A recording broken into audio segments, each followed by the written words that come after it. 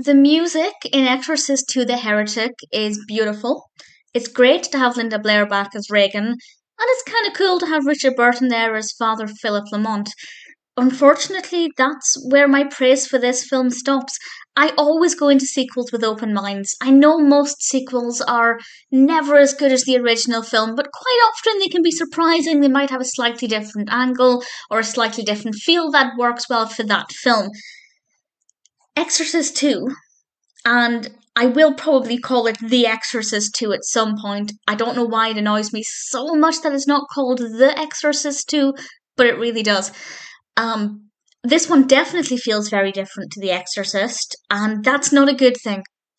This takes place so many years after the first film, and Regan is now much older. She's a teenager, and they're exploring a little bit of what happened. And, well, I don't want to say too much more about what happens because I don't want to spoil anything in case you do decide to watch it. But some things are being dug up, and they tried to take a different angle with it and tried to make it more, I feel like they tried to make it deeper and give it a deeper backstory for this demon and its origins and where these things came to be, and I just felt like they really spoiled it. That's not to say you can't give a deeper backstory or origin or source of demonic activity if it works well. But this one is so boring. It is the most dull narrative, and unfortunately, Regan wasn't even very interesting in it. She spends most of the film either with a light strapped to her head or looking into a light, and it started off really well. I thought this is going to be quite atmospheric, it's going to be really fascinating, and the first kind of 10 minutes or so, I was intrigued, and it seemed like it would have a good feel, like it would be an interesting story. And then by about 20, maybe 25 minutes in, I realised that that wasn't the case, and it is the most non-scary horror film I have ever seen. I'm trying to think, there wasn't one bit that scared me. There was one moment involving vehicles. I won't explain it in any detail, but it involves vehicles, and they basically turned the lights down and turned the sound up. So we couldn't clearly see what was happening, things were moving really quickly, and the sound was so loud. But it wasn't scary. There was nothing scary about it, it was just uncomfortable. It's the kind of sound, obviously I'm watching this on a tiny laptop screen, but it's the kind of sound that actually makes you feel sick to your stomach when you're in a cinema, because cinemas are overly loud in general. It's the kind of sound that would have been horrible. But again, not scary, just uncomfortable. There is nothing in this that is scary at all.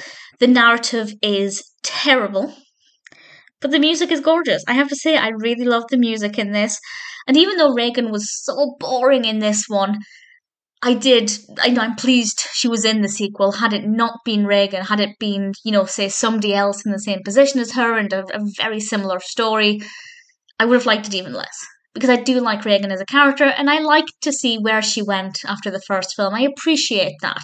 So credit where it's due, they made the right decision to bring Regan into it, but they made the wrong decision with the story, the wrong decision with what they attempted to make scary, but their version of scary is just slightly dimmer lights and quite a lot louder sounds, but that's not scary, that's just uncomfortable and a bit annoying. And I can't, there's nothing else. There's no other praise I have for this. I thought it was diabolical. I always go into sequels with an open mind because there are films where I prefer the sequels, or the sequels have they give a different experience. And fair enough, Exorcist 2 is a very different experience. But I just don't understand how you can get the first film so right. So very perfectly right. I mean, it's not perfect, but all things considered, it's pretty incredible, particularly for the time and the things that they achieved and the makeup effects and indeed the performance from Linda Blair. And then you have this film with a so boring narrative. The only thing that saved the narrative was the fact that Regan was at the heart of it, so I was at least slightly intrigued with what was happening with her character.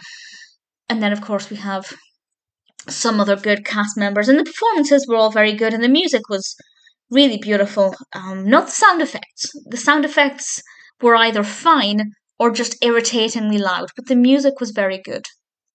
Would I recommend it?